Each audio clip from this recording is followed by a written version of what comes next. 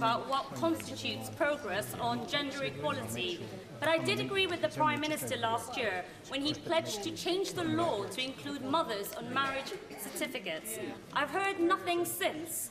And I wondered if the Prime Minister agreed with me that with the fast approaching birth of my daughter, I'd like to be valued as equally in her life as my husband. Will the Prime Minister take this important symbolic step to ensure that mothers are not written out of history?